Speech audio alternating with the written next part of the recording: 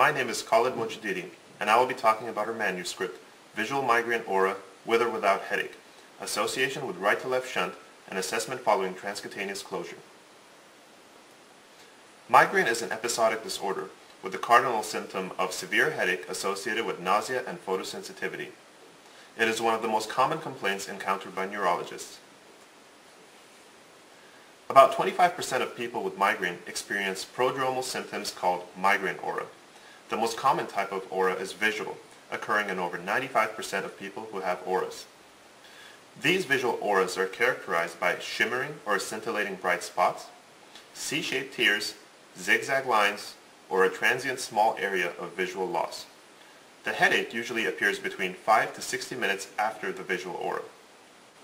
A small subset of patients experience visual aura as an isolated symptom, unaccompanied by any headache. The first occurrence of this phenomenon can be alarming for some patients. The fear of losing their eyesight drives them to seek an ophthalmologist's help. However, the extensive workup for retinal disease is usually found to be negative in these patients.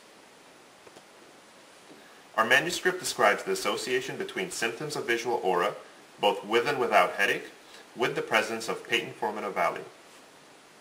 Patent foramen-ovale, also known as PFO, is a remnant of the fetal circulation at the level of the fossa ovalis.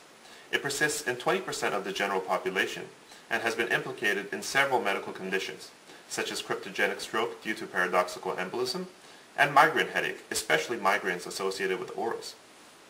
This paper demonstrates the impact of patent foramen-ovale closure on symptoms of visual aura associated with or without headache. It presents another view on the problem of new-onset visual aura without migraine headache, and emphasizes that these may have a cause which is not based in the eye.